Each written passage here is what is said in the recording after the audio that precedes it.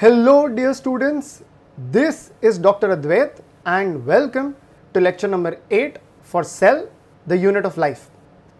Before we begin today's lecture, let's have a quick recap of what we have done in the previous 7 lectures. So, our journey about cell, the unit of life, began with lecture number 1 when we spoke about the introduction to cell and what exactly is a cell. In lecture number 2, I spoke about the history of microscopy and the cell theory. In lecture number 3, we spoke about what are the parts of a cell, what are the basics of genetics, and what are the characteristics of a cell. In lecture number 4, we spoke about the nucleus. In lecture number 5, I spoke about plastids. In lecture number 6, we spoke about mitochondria. And in lecture number 7, which was the last lecture, we spoke about ribosomes and endoplasmic reticulum. It will not be possible for me to revise everything that we have done in all these 7 lectures that you can see here. So, as far as today's lecture is concerned, I am quickly going to go through everything that we have done in the last lecture, which was about ribosomes and endoplasmic reticulum, right? So, we saw that as far as a eukaryotic cell is concerned, it is going to have the living material called as protoplasm, and in some eukaryotic cells, there may be a non-living cell wall which is protecting it. All living cells, irrespective of cell wall, will always have protoplasm. So the protoplasm is further classified. The protoplasm is further classified into the nucleus, which is the controlling center of the cell, the cytoplasm, which is going to be the executive center, and the plasma membrane, which holds all of this together. The nucleus contains the genetic material in the form of DNA and RNA that is responsible for transmission of hereditary characters. We have seen this when we were talking about the nucleus. Then we started off with the cell organelles, and as far as the cell organelles are concerned, we have finished chloroplast or plastids, we have finished mitochondria, we have finished everything related to ribosomes and endoplasmic reticulum, and those last 2 organelles, ribosomes and endoplasmic reticulum, is what I am going to revise now. Correct? Okay. So, like I said, plastids is done, mitochondria is done. Now, let's quickly also revise ribosomes and endoplasmic reticulum. That is what we have done in the last lecture. So, last lecture began with what are nucleic acids. Acids found in the nucleus are called nucleic acids, and these nucleic acids or nucleic acids are going to be of 2 main types, either DNA or RNA. Both of them are nucleic acids. DNA stands for deoxyribonucleic acid and RNA stands for ribonucleic acid. The difference being in the sugar contained in the nucleic acid. DNA has deoxyribose sugar and RNA has ribose sugar. We also saw that RNA is going to be of further 3 types, which are mRNA, tRNA and rRNA. For our discussion, the only important thing was rRNA, which is also called ribosomal RNA. Moving on, we saw these new Latin words. Vesicles are going to be called as sacs. You have cisternae, which means flattened sacs, tubules, which means small pipes or small tubes, and we saw that reticulum means nothing but a network. Anything which is going to be repeated is going to be called as a reticulum. So, after this, we moved on to what is cell fractionation. So, I explained to you that cell fractionation is the process used to separate cellular components while preserving individual functions of each of the parts. Cell fractionation is done so that individual parts of a cell can be isolated and studied so that we can know better about their biochemistry and function. Cell fractionation is based on the process of centrifugal force. So, this is something I explained in detail in the last lecture, that cell fractionation is based on centrifugal force. How do we do cell fractionation? We first take a tissue sample and put it into a blender to get something called as the homogenate. The process by which we do this, by which we break down all the membranes and ensure that we get a homogeneous mass in the form of homogenate, is going to be called as homogenization. Now, after you get the homogenate, it is put into a machine which can apply the centrifugal force. That machine is simply called as a centrifuge machine, and this centrifuge machine is nothing but a test tube holder which has been mounted to a motor. So you start applying the centrifugal force. Because of the application of the centrifugal force, the particles which are inside the homogenate, depending on their density, depending on their mass, depending on their shape, structure, they will begin to separate because of the centrifugal force which has been applied.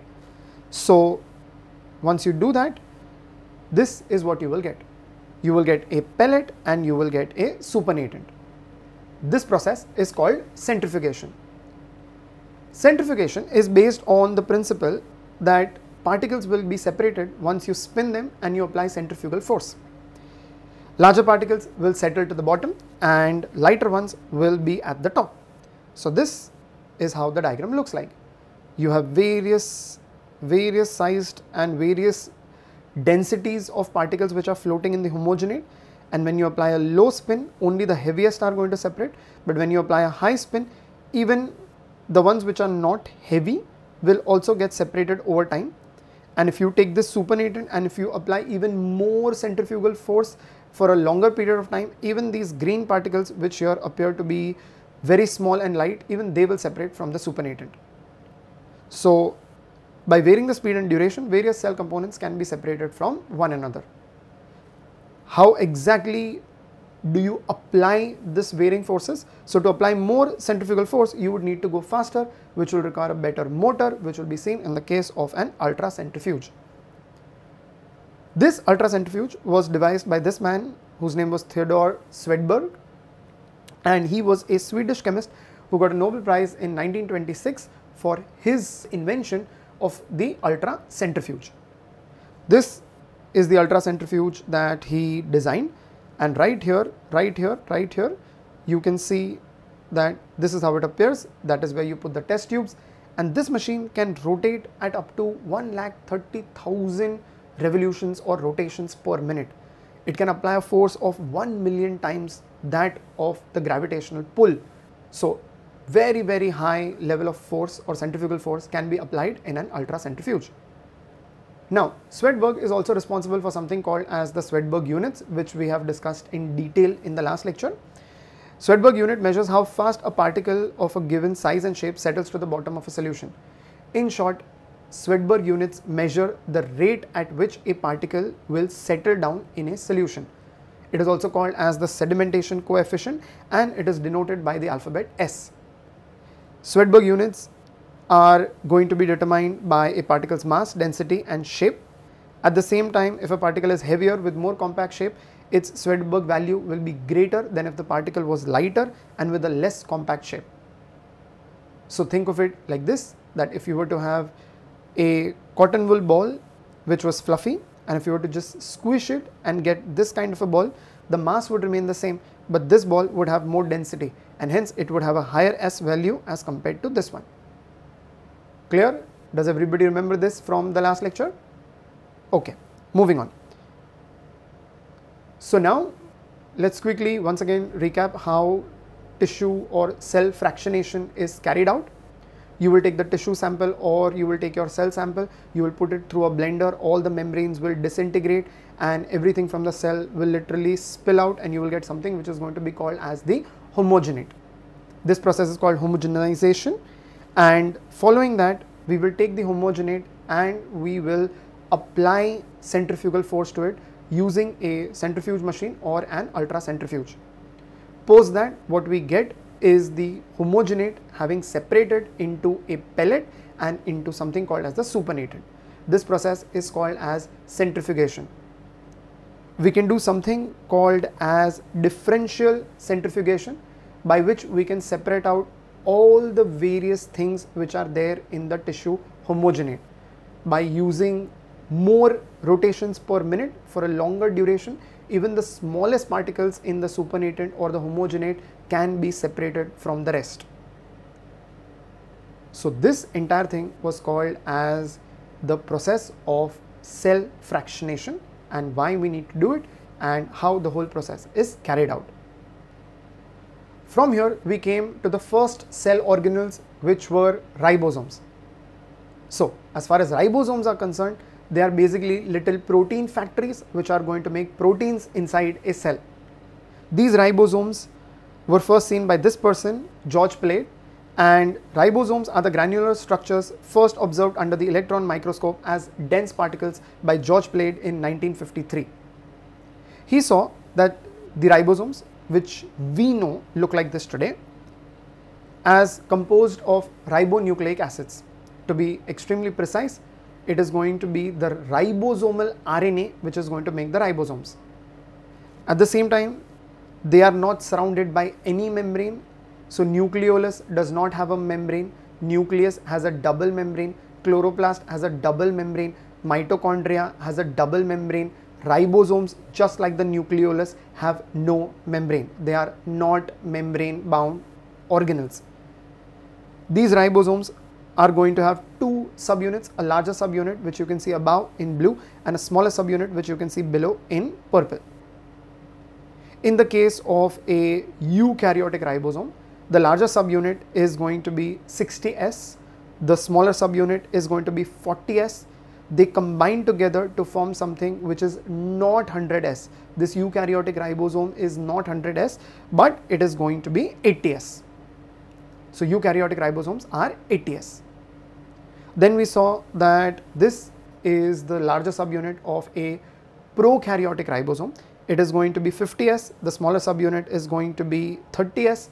Together here, in the case of a prokaryotic ribosome, they do not form 80S, they form 70S.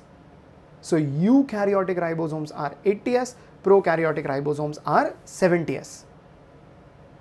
Then we saw what was NCERT's text or NCERT's opinion about ribosomes. Ribosomes are the granular structures first observed under the electron microscope as dense particles by George Plade in 1953. They are composed of ribonucleic acid, more accurately it is ribosomal RNA, and proteins, and are not surrounded by any membrane. The eukaryotic ribosomes are 80S, whereas the prokaryotic ribosomes are 70S. Each ribosome has two subunits, larger and smaller. The two subunits of 80S are 60S and 40S, and that of the 70S are 50S and 30S. 60 and 40 does not equal to 100, it equals to 80, and 50 and 30 does not equal to 80, it equals to 70. Here the S Swedberg units stands for sedimentation coefficient, and it is indirectly a measure of density and size. Please understand, by judging how fast, the rate at which something will settle down in a solution, we indirectly come to know about its density. So Swedberg units do not directly measure density, but indirectly they help us to measure the density and size.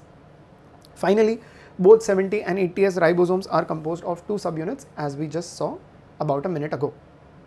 Clear? So that finishes everything about ribosomes that we had discussed in the last lecture. In the last lecture, we also spoke about endoplasmic reticulum. So as far as endoplasmic reticulum is concerned, it is the extensive reticulum which is present inside the cell. So I showed you that here we have a plant cell and an animal cell. In the case of a plant cell, whatever you see here is the endoplasmic reticulum. In the case of an animal cell, whatever you see here is the endoplasmic reticulum. So we enlarged this, we took a animal cell, we highlighted the endoplasmic reticulum, and we saw it in this magnified illustration. So the first thing you see here are these structures which have been pointed out right now, which are the double membranes of the nuclear envelope. Continuous with the double membrane of the nuclear envelope are various cisternae, flattened sacs. You also have these tiny little vesicles which are leaving from the cisternae, and you are going to have these structures here called as tubules. So this extensive reticulum within the cytoplasm formed of cisternae, vesicles and tubules is called as the endoplasmic reticulum. So endoplasmic reticulum is extensive and it is continuous with the outer membrane of the nucleus. The cisternae, vesicle and tubules all are going to comprise of a cavity which is called as a lumen, which you can see everywhere here, and because of this the entire cytoplasm can be divided into two compartments. Whatever is bound by the membrane of endoplasmic reticulum can be called as the luminal compartment, and whatever is outside can be called as extraluminal, or it can be called as cytoplasmic compartment. So we have the luminal compartment and the extraluminal or the cytoplasmic compartment. Also, these golden yellow structures which you see sticking to the endoplasmic reticulum, sticking to the cisternae of the endoplasmic reticulum, are called as the ribosomes. So if these are going to be the ribosomes, this endoplasmic reticulum in the microscope will appear rough. and can be called as rough endoplasmic reticulum. At the same time, you will notice that this cisternae does not have any kind of ribosomes. So when you see this under the microscope, it appears to be smooth and it is called as the smooth endoplasmic reticulum. So endoplasmic reticulum, which can be denoted by ER, is of two types, either with ribosomes or without ribosomes. Either with ribosomes or without ribosomes. If it is with ribosomes, it will appear rough. If it is without ribosomes, it will appear smooth. This will be called as rough endoplasmic reticulum. This will be called as smooth endoplasmic reticulum. Of course, rough endoplasmic reticulum is associated with the ribosomes, the protein factories. So ribosomes, when they make their protein chains or the protein, they will simply put it inside the lumen of the endoplasmic reticulum. So rough endoplasmic reticulum deals with storing proteins, whereas smooth endoplasmic reticulum will deal with storing all the various lipids. So how does it look under the electron microscope? This is the illustration that we've been studying, and this is how it appears under the electron microscope. Here you have the lumen of the cisternae, and all these structures which you see here are nothing but the ribosomes. So this here is rough endoplasmic reticulum, and on this side you can see that there are lots of vesicles, but there are no associated ribosomes. So this part here can be called as smooth endoplasmic reticulum. So dear students, what does NCERT say about endoplasmic reticulum? Electron microscope studies of eukaryotic cells reveal the presence of a network or reticulum of tiny tubular structures scattered in the cytoplasm, that is called endoplasmic reticulum, can be shortened in the form of ER, endoplasmic reticulum. They are extensive and continuous with the outer membranes of the nucleus. Hence, endoplasmic reticulum divides the intracellular space into two distinct compartments, luminal and extraluminal. So luminal is inside the endoplasmic reticulum, extraluminal is the cytoplasm compartment. The endoplasmic reticulum often shows ribosomes attached to their outer surface. The endoplasmic reticulum bearing ribosomes on their surface is called rough endoplasmic reticulum. The one which does not have any ribosomes will appear smooth and is called as smooth endoplasmic reticulum. Rough endoplasmic reticulum is frequently observed in cells which are actively producing proteins, whereas smooth endoplasmic reticulum is the major site for synthesis of lipids. And that, dear students, finishes the revision for the last lecture where we spoke about the ribosomes and the endoplasmic reticulum. So as you can see here, we have finished plastids, we have finished mitochondria, ribosomes and endoplasmic reticulum. So now today we have to continue with the remaining cell organelles. So dear students, today's lecture starts now. The first thing that we have to see today are a few more Latin words. The first one is the prefix cis, C-I-S. Usually cis is used in front of a word, so we say that words can be prefixed with this three alphabets, C-I-S.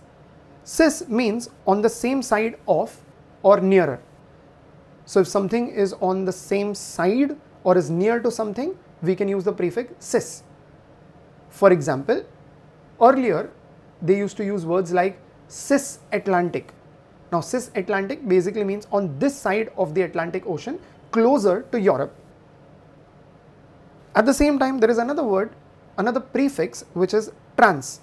Now the word trans means across or beyond. So even today we use words like transatlantic. So transatlantic basically means through the Atlantic Ocean, on the other side of the Atlantic Ocean. So cis means on one side or nearer to something, and trans means away from or on the other side of something. Is that clear? Cis, trans. Next, we have this word which is a suffix. A prefix is what you add at the beginning of a word, and a suffix is usually something that you add at the end of a word. So the suffix that I want you to know for today is osis. The word osis means process. So whenever we add a suffix called as osis to a word, it means process. The next word is phagos, which means to eat or to devour. Now I know that in the first lecture itself, I had told you of a word called as trophos, which also means to eat. But the finer nuance here is that trophos means to eat and nourish yourself, whereas the word phagos means to eat or to devour. Basically means to just engulf, pura ka pura kha jao. So trophos means khao, shanti se khao, eat it, let the thing nourish your body, whereas the word phagos means to devour or simply eat something very rapidly. So that's the difference here between phagos and trophos. The next word we have to do today is lysis, which I think that you must have done in school, which means to break. And the last word for today is soma, which means body. So the last word for today is soma, which means body. So I hope that these 7 words which you see on your screen right now, are absolutely clear to everybody. Okay, so now let's start with our first organelle for today, which was observed by this man whose name was Camillo Golgi. Now he was an Italian physician living in the later half of the 19th century and earlier part of the 20th century. Golgi was the first one to observe these dark staining parts or dense areas next to the nucleus. So he was the first one who observed that there are densely stained reticular structures near the nucleus. This was in the year 1898. In his memory, we call these dark staining reticular structures as Golgi bodies. So the first organelle that we have to do today is Golgi bodies. Now, here if we were to take the animal cell and if I was to take this area showing the Golgi body, and if I was to just take this area and if I was to magnify it, this is how the Golgi bodies would appear like. Now, in this diagram itself, you can clearly see that Golgi bodies are also made up of the flattened sac-like structures which are going to be called as cisternae. So even Golgi bodies are made up of cisternae. You can see that Golgi bodies have cisternae which are connected to each other via these little tubules, and they also have these sac-like structures which can be called as vesicles. So just like the endoplasmic reticulum, I want you to remember that Golgi bodies also are composed of cisternae, vesicles and tubules, mostly cisternae. So very much like the endoplasmic reticulum. So how are they different? The first main difference between Golgi body and endoplasmic reticulum is that endoplasmic reticulum, as we saw in yesterday's lecture, in the previous lecture, and we also revised right now, endoplasmic reticulum is continuous with the outer nuclear membrane. The Golgi bodies are not. The Golgi bodies have no continuation. They are not attached to either the plasma membrane or the nuclear membrane. So that is the first main difference between a Golgi body and the endoplasmic reticulum, even though both of them comprise of cisternae. The other main difference is going to be their function, which we will come to subsequently, right? Okay. So if we were to take the cell, and as always I have highlighted the part which is the Golgi body, and let's see an illustration for the same. So what you see here are the cisternae of the Golgi body. So Golgi body have various number of cisternae which are present within it, which are making up the Golgi body or the Golgi complex. Now these are the cisternae which are stacked parallel to each other. So I want you to know that cisternae are basically flattened sac-like structures. In this case, they can also be flattened disc-like structures. So instead of having a flattened sac, it will be a flattened disc. Now if it's a disc, please remember that it will have a center, and all these discs are going to have their centers almost aligned. So we can say that this structure is literally concentric discs or cisternae which are stacked one on top of the other. So here of course is a cut section that you can see here, right? It's discs which have been stacked and which have been cut, and that is what you see. So they are stacked parallel to each other, and they have a diameter of about 0.5 to 1 micron. So if you were to go from this area to this area, the diameter of this particular cisternae or flattened disc is about 0.5 to 1 micron. Also, like I mentioned previously, all of the cisternae which are going to be in the form of flattened discs are going to be concentrically arranged near the nucleus. They will be concentrically arranged near the nucleus. So all of them are stacked in such a way that their centers are going to align, which in geometry you have learnt is called as concentricity. So all these cisternae are concentrically arranged near the nucleus, and they are going to have a distinct convex side facing the nucleus. So think of it like this. This here is the nucleus. Nucleus is a spherical structure as we have done before. Somewhere here is the Golgi body. The first cisternae is going to be like this. It will be convex. It will be convex.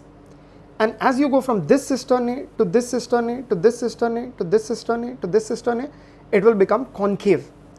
So if you take the whole Golgi complex, the side which is facing the nucleus is very clearly convex. And from convex, you will go to straight and becoming concave.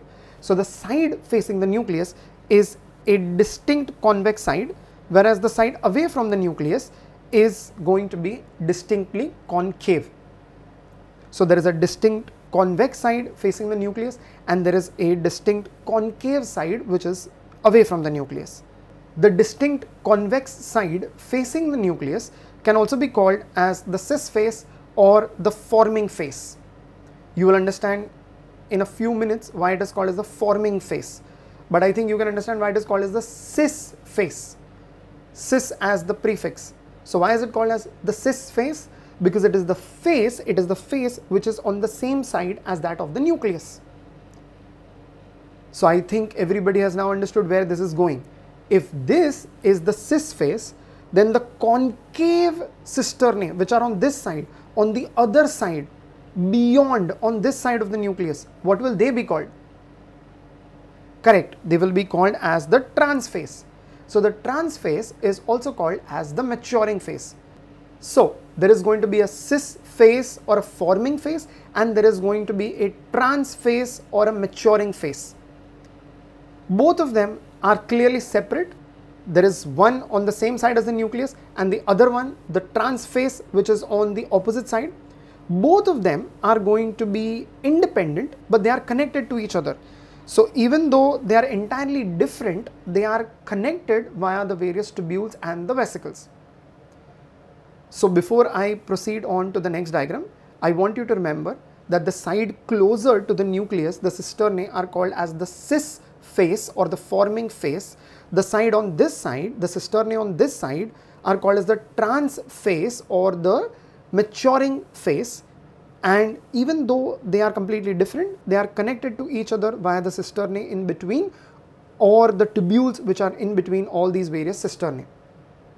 So why is it called cis, trans, forming, maturing? All of those questions will be answered now. So have a look at the next illustration. Now this is a cut section of a part of the cell where you can see that this is the nucleus, all this yellow area here is the cytoplasm, and outside here you have the plasma membrane or the cell membrane. Also surrounding the nuclei you can see the various cisternae, tubules and vesicles which are attached to the nucleus, which will be called as the rough endoplasmic reticulum because it has the ribosomes. So this is what you already know from your previous knowledge, from what we have done in the last lecture. Now today I am also showing you this, which is the Golgi complex. So now you can see that these are the cisternae, vesicles and tubules of the Golgi complex. All of them are concentrically stacked or arranged with respect to the nucleus. We can also see that this is going to be the cis face and this is going to be the trans face. Now notice what is happening here.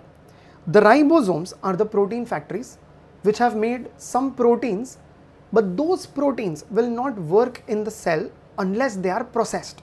They require further processing. So proteins from the ribosomes cannot be directly used, they need to be processed so that various activities of the cells can be carried out. Those proteins can be used to make the membranes, those proteins can be used to make organelles, those proteins will be used to make various enzymes.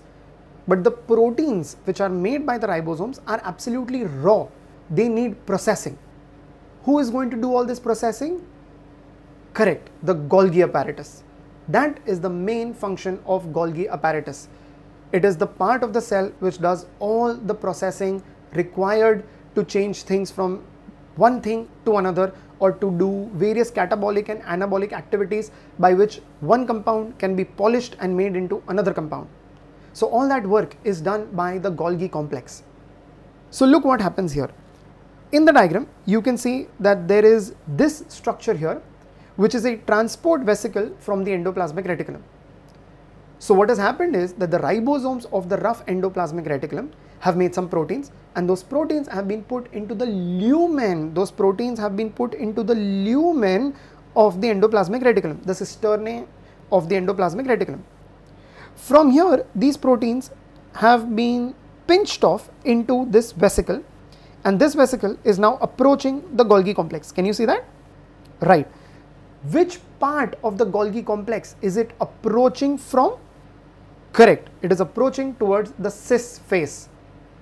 Have you now understood why it is called as a cis phase? Because it is going to be towards the nucleus on the same side. Hence it is called as cis. Now you can see that this transport vesicle which contains the proteins, the raw proteins which need processing, and it comes here and fuses with the cisternae of the cis phase. Now from here, these proteins will be pushed on to this lumen, where they will be processed and pushed on to this cisternae, to this cisternae, to this cisternae, to this cisternae, till they go from the cis phase right up to the trans phase. So they will pass through and they will reach the trans phase. Now once they reach from the cis to the trans, once these proteins, the raw proteins which needed processing, once they reach from the cis phase to the trans phase, their transformation is complete. They have been converted to the final product which can be used by the cell. So you will see this vesicle leaving the trans phase, and this vesicle is now being put into the cytoplasm, which is going to contain the modified proteins or the modified material which can now be used by the cell. If you have now understood this process, it should be clear to you why the cis phase is called as the forming phase and the trans phase is called as the maturing phase. The reason for that being, cis phase is going to take the vesicle, the transport vesicle, and it is going to start forming the final product. As the proteins and the material pass through the various cisternae from the cis phase to the trans phase, it will be transformed, and once it gets transformed, it will be put into a vesicle which will leave from the trans phase. Since this is the place from where the mature vesicle will leave, the trans phase is also called as the maturing phase. So now is everybody clear as to why this is called as the cis phase or the forming phase, and this one will be called as the trans phase, or it can also be called as the maturation phase. So we have this tiny little vesicle here which contains the modified final proteins which can be now used by the cell. But while this entire transformation is happening, when the proteins are going from the forming phase, cis phase, to the trans phase or the maturing phase, a lot of byproducts or waste products may also be produced, which you can see here. So there is another vesicle coming out from the trans phase which can be the waste products. Now these waste products need to be thrown out, and they get thrown out, as you can see here, they get thrown out, by a process called exocytosis. So now what's exocytosis? Large particles or material moving through the cell membrane can move in two directions. Either it will be inward or it will be outward. So you may have a membrane. So this is the inside part of the cell and this is the outside part of a cell. So either material will move from outside to inside by passing through the cell membrane, or it will move from inside to outside by passing through the cell membrane. So materials passing through a cell will either be inwards or they will be outwards. Now if they move inwards, it is called as endocytosis, and if they move outwards, it is called as exocytosis. Now why endocytosis or exocytosis? Endo means inside, Exo means outside, cyto means cell, and osis means process. Endocytosis, process by which cell के अंदर कुछ आता है.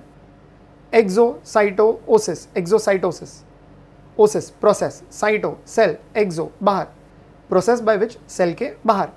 So the process by which things move inwards into the cell is called endocytosis, and the process by which things move outward will be called as exocytosis.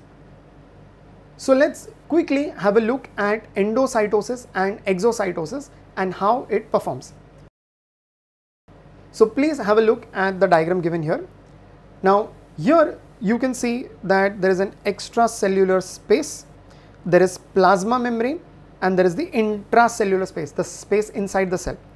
So here you now notice that there is a tiny vesicle with some material that needs to be thrown out. Notice how the vesicle moves from inside the cell, and it contains the blue kachra that it has.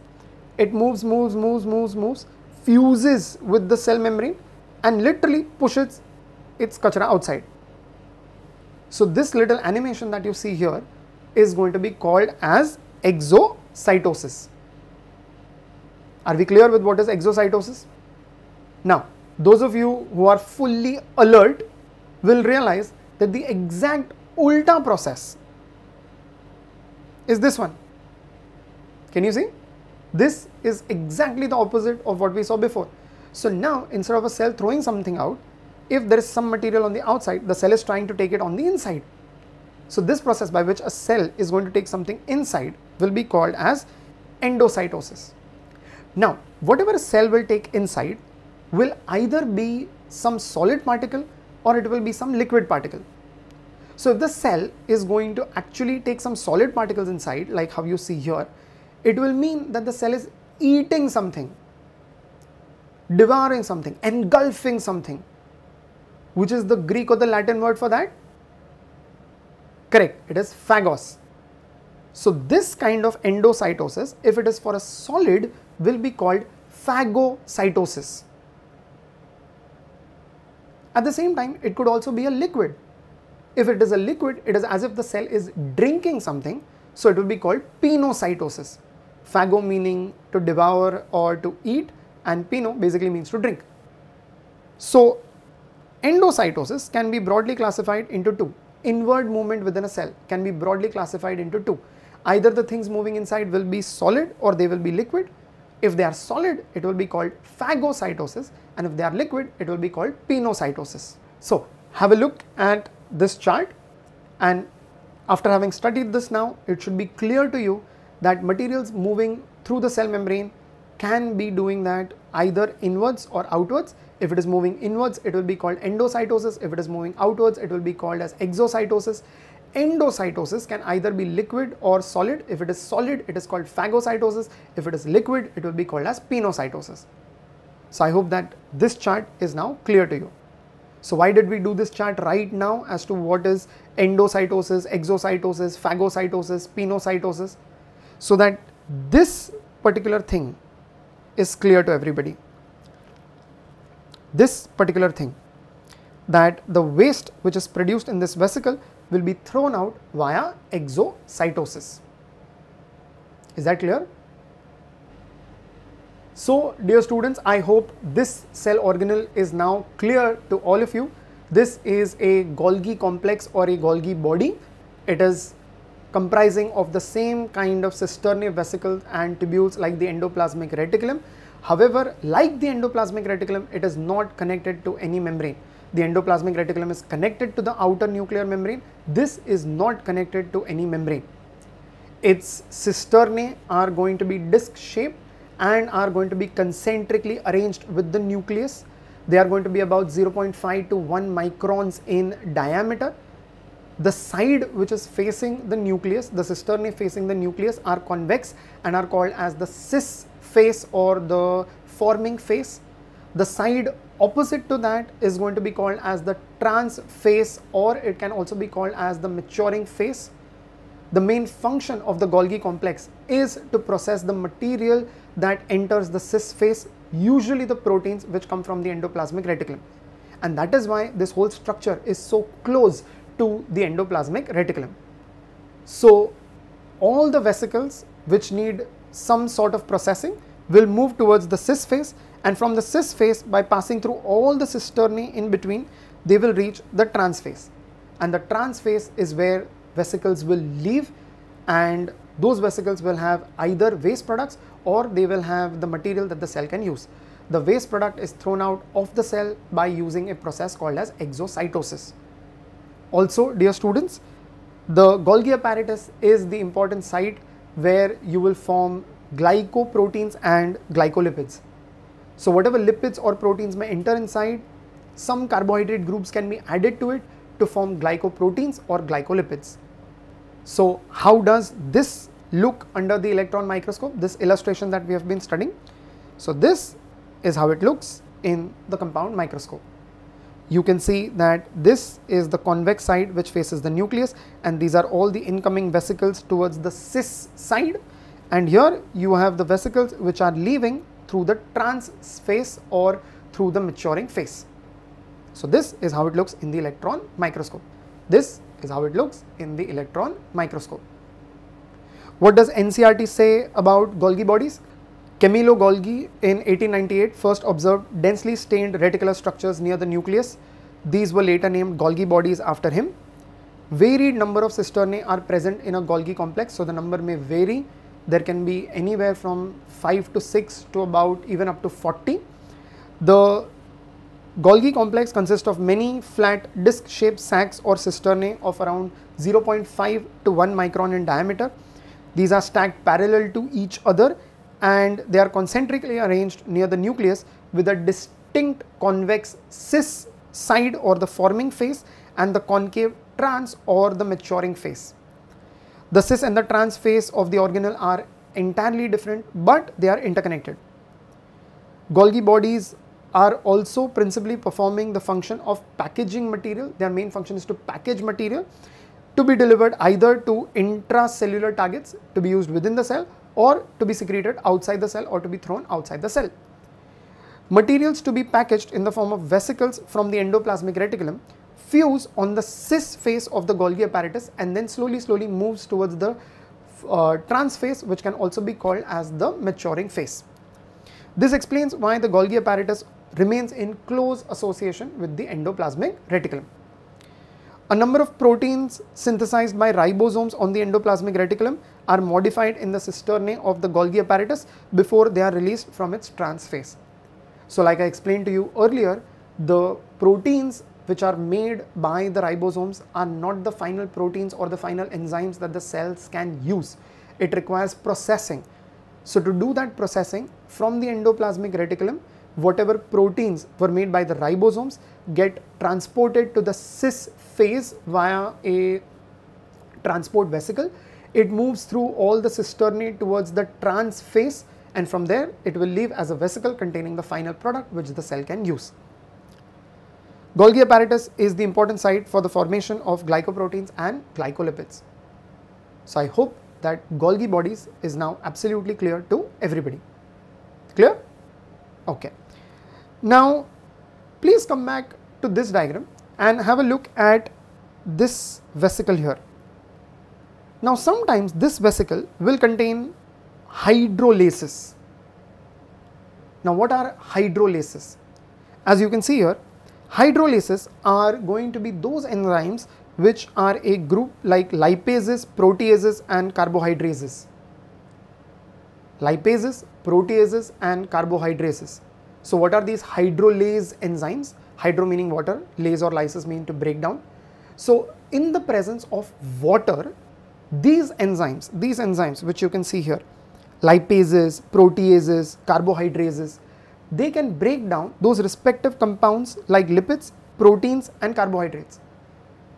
So if you have lipids and if you have some water, then you will have lipase which can break those lipids down into their smaller components, catabolize the lipids. Similarly, proteases are enzymes which can break down proteins. Carbohydrases are enzymes which can break down carbohydrates. All of them are called hydrolases because they will require some amount of water for their catalytic activity, enzymatic action. So since these enzymes, hydrolases, are also called lytic enzymes. Now why lytic? Because they can break things down. So now I'm telling you that this vesicle contains these lytic enzymes like lipases, proteases and carbohydrases. We can call this tiny vesicle here as lysosome. Why are we calling it as lysosome? What is the meaning of the word lysis? Breakdown. And what is the meaning of the word soma? Body. So what will be lysosomes? They are bodies which can break things down. They are bodies which can break things down. Lysosoma, lysosomes. So are we clear as to why they are called lysosomes? So from this picture, it should be clear that lysosomes are also membrane bound.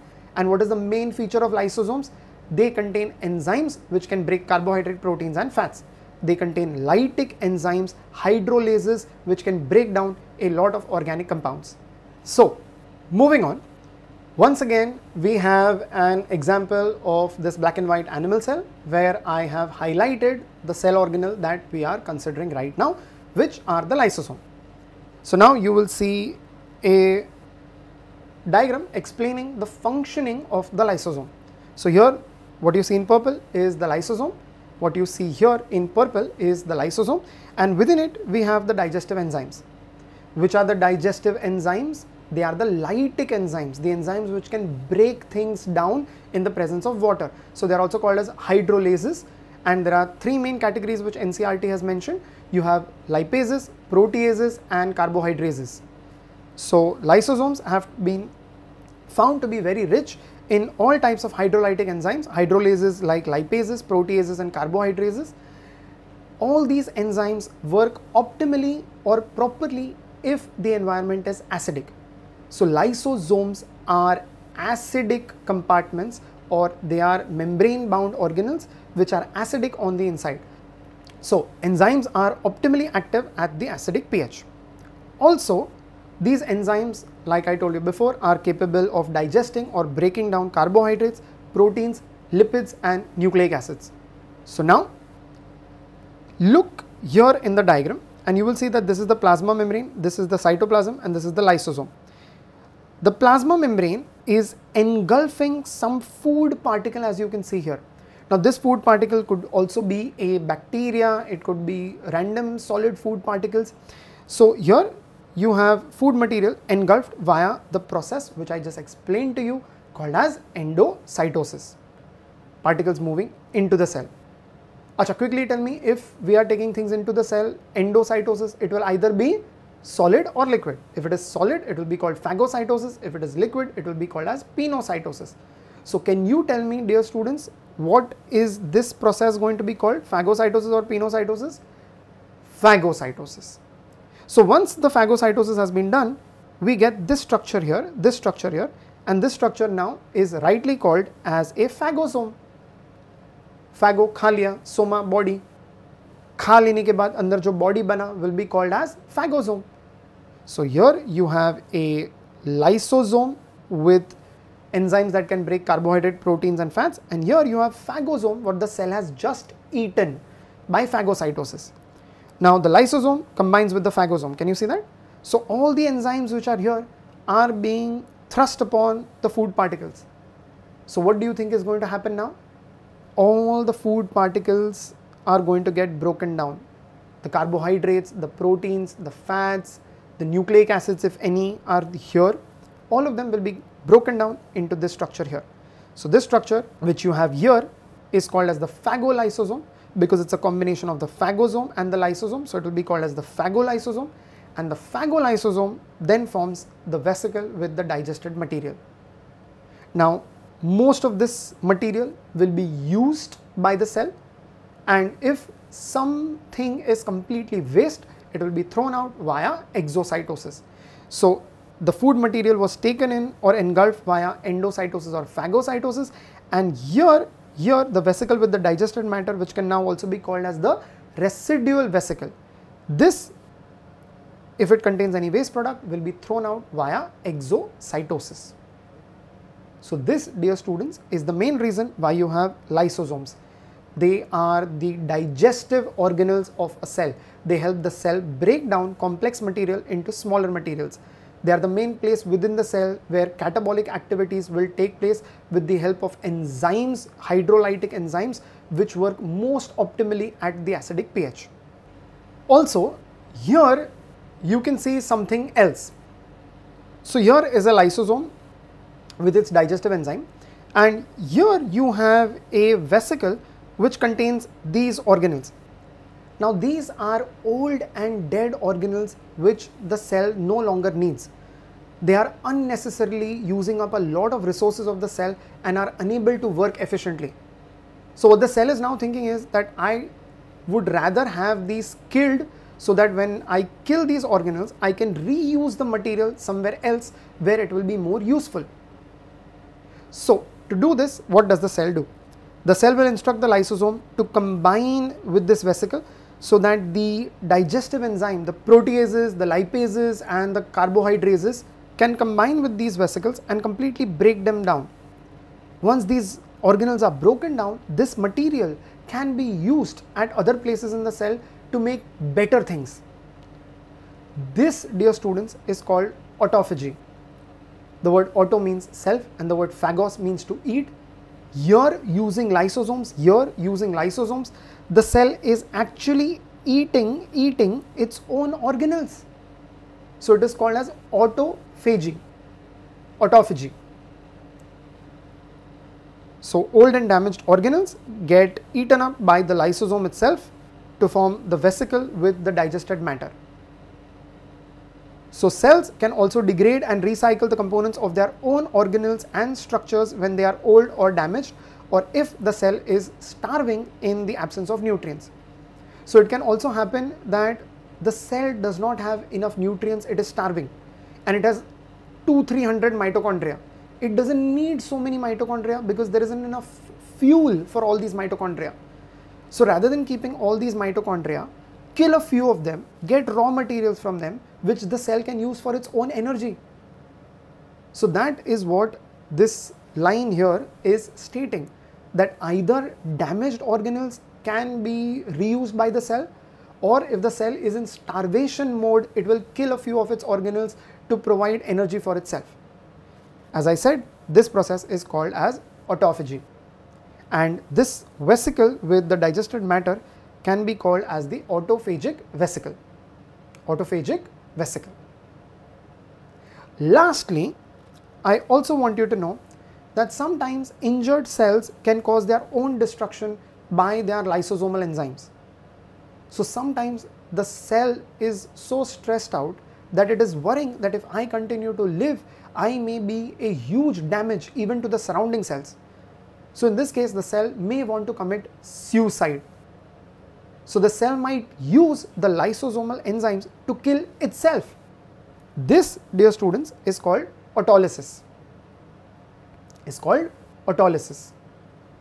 So when the cell eats a few of its own organelles which are damaged, or which the cell is eating because the cell is in starvation mode, is called autophagy.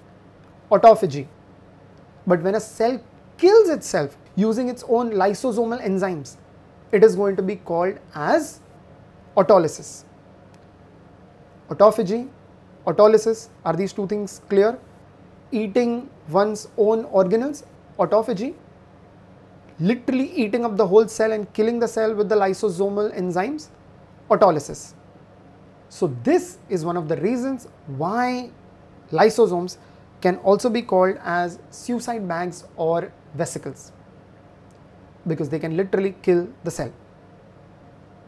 So this, dear students, finishes everything that we need to know about lysosomes. Let's have a quick recap from NCERT about what exactly are lysosomes. So NCERT says that lysosomes are membrane-bound vesicular structures formed by the process of packaging in the Golgi apparatus, which I just explained to you. The isolated lysosomal vesicles have been found to be very rich in almost all types of hydrolytic enzymes, hydrolases like lipases, proteases and carbohydrases. Also, enzymes are optimally active at the acidic pH, and these enzymes are capable of digesting and breaking down carbohydrates, proteins, lipids and nucleic acids. So I hope that lysosomes is now clear to everybody. So we have finished endoplasmic reticulum, we have finished Golgi body and we have finished lysosomes. The next thing that we have to speak about are vacuoles. Now vacuoles are nothing but membrane bound spaces which are found within the cytoplasm. So tiny vesicles which are bound by a membrane within the cytoplasm storing something can broadly be called as vacuoles. The difference between a vacuole and a vesicle is usually vacuoles have water and waste material. So most of the time vacuoles in the case of majority of the organisms will contain water and waste material. So contains water, excretory products and other materials not useful to the cell, and they only have a single membrane which is called as tonoplast. So that membrane of the vacuole is called as the tonoplast. So here I want to again bring this to everybody's notice that nucleolus have no membrane, nucleus has two membranes, mitochondria has two membranes, plastids or chloroplast have two membranes, endoplasmic reticulum have one membrane, ribosomes have no membranes, Golgi apparatus has one membrane, lysosomes have one membrane, and even this what we are studying right now, vacuoles have one membrane, and that membrane is called tonoplast. Vacuoles are broadly classified into three main types. They are central vacuoles or contractile vacuoles or food vacuoles. So the first one is the central vacuole, which is found in the case of a plant cell. So plant cells, the vacuoles can occupy up to 90% the volume of the cell. So vacuoles in the case of a plant cell are extremely big. They are right in the center. They can occupy 90% of the space within the cell, and they will push everything, the entire cytoplasm, towards the periphery. So in an animal cell, vacuoles are absent or are extremely tiny vesicles, because of which the nucleus in an animal cell remains in the center. But in the case of a plant cell, the vacuole is so huge that it will literally push the nucleus away from the center. So in plant cells, the vacuoles can occupy up to 90% of the volume of the cell. The tonoplast facilitates the transport of a number of ions and other materials into the vacuole. So the main thing is that from the cytoplasm, remove the water, remove ions, and all of that gets stored into the tonoplast, the membrane called tonoplast within the vacuole. That, dear students, is the reason why the concentration of the material within the vacuole is much more than what is outside in the cytoplasm. So this is the illustration to explain what a vacuole looks like in the case of a plant cell. So you can see again our black and white plant cell with the central vacuole which has been highlighted, and here I am straight away showing to you how it looks in the electron microscope. So this huge thing here is going to be your vacuole. This which has been pushed onto one side is the nucleus which is crushed. All this which you see here is the cytoplasm, and these two things or these three things which you see here are the chloroplasts, the chloroplasts. So whatever is here will have a much higher concentration, because the tonoplast, this membrane of the vacuole, central vacuole, is allowing it to be on one side, more on one side and less on the other side. And here you can also see that this is occupying a huge space in the volume of the plant cell. So this, dear students, what is it called? The central vacuole. What is the membrane of the central vacuole called? Tonoplast. This brings us to the next category of vacuole, which is the food vacuole. Now, the food vacuole is seen in many cells like protists, and as the name suggests, it basically is a compartment inside the cytoplasm where the cell will store food. So I have a little video to show you. This, what you see here, is a paramecium. Many of you have heard about it. It has this little opening here, which is like its little mouth, from where it is absorbing food from the surrounding.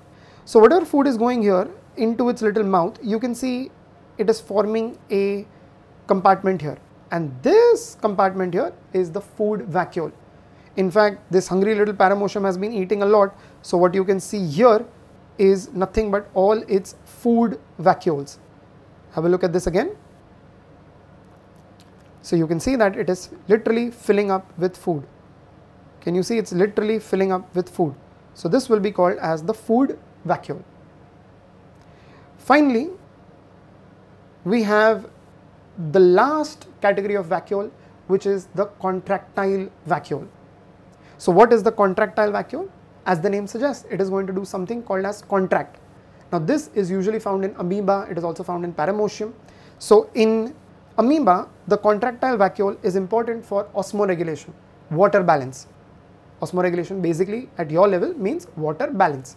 So the salt and water balance, and to throw out any kind of waste products.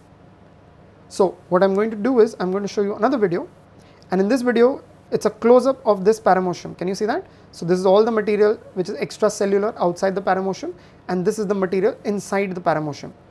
This is the contractile vacuole in the paramecium.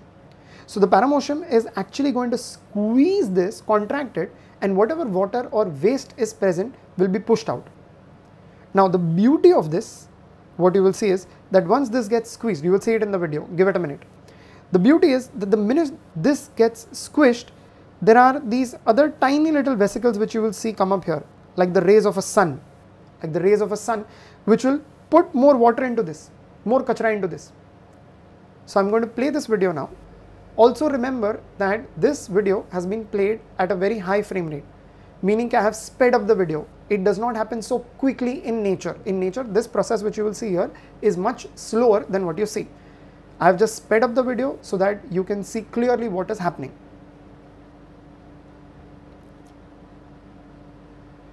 So it's filling up and pushed out.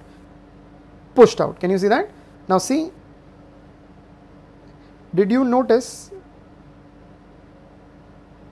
how these little tubes filled the central one again, so that more water and kachara can be pushed out?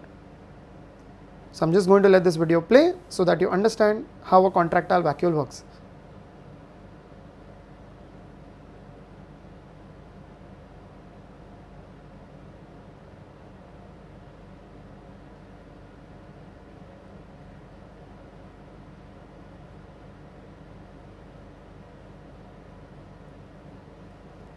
Correct? So this are a few pictures showing the same thing. So this here is the contractile vacuole when it is full and it is about to contract and push all the material which is within it outside, and once it is going to contract itself, this is how it will appear. So that, dear students, finishes off everything related to vacuoles. Vacuoles are nothing but membrane bound spaces found in the cytoplasm. That membrane is going to be called as the tonoplast, usually contains material which is not useful to the cell, usually excretory waste or water. It is going to be of three main types which you can see here. The three types are going to be the central vacuole in a plant, the contractile vacuole in an amoeba, and in certain protista you are also going to have the food vacuoles like in paramecium. All the information here is from NCERT, which I have tabulated for your ease of understanding. Is this clear? Okay. So that brings us to the last thing we need to discuss today, which is what is the endomembrane system. Now, if you are paying attention, it should be very clear that endo means inside. Endomembrane system, the system within the cell made up of a single membrane which is carrying out similar coordinated functions, can be called as the endomembrane system. So, while each of the membranous organelles is distinct in terms of its structure and function, many of these are considered together as a endomembrane system. So which are the organelles that you have studied? You have studied plastids, you have studied mitochondria, you have studied ribosomes, endoplasmic reticulum. Today we studied Golgi bodies, lysosomes, vacuoles. So all these are going to be the membrane bound organelles which are found inside the cell. Of course, ribosomes are not membrane bound, but the remaining ones are. So out of all of these, there are a few which have similar coordinated functions. Can you tell me which ones are they which have similar functions? Endoplasmic reticulum, which is connected to Golgi bodies, which is connected to vesicles which are coming outside, which are going to be the lysosomes, and even vacuoles, which are going to be single membrane vesicles. So these four together are called as the endomembrane system. Mitochondria and chloroplast are not included in this because they have very, very distinct functions other than this, and ribosomes cannot be considered only simply for the reason that they do not have a membrane. So the endomembrane system includes endoplasmic reticulum, Golgi complex, lysosomes, and vacuoles. Four things. Since the function of mitochondria, chloroplast, peroxisomes are not coordinated with the above components, these are not considered as a part of the endomembrane system. So, dear students, we have already completed plastids, mitochondria, ribosomes, and endoplasmic reticulum as organelles till the last lecture. Today, we have finished off Golgi apparatus, lysosomes, and vacuoles. Next time, we will be continuing with the cytoskeleton. This, dear students, concludes our lecture today. I hope you have understood everything that we have done today, and I cannot wait to see your smiling faces in the next lecture. Thank you. God bless. Work hard. Be nice.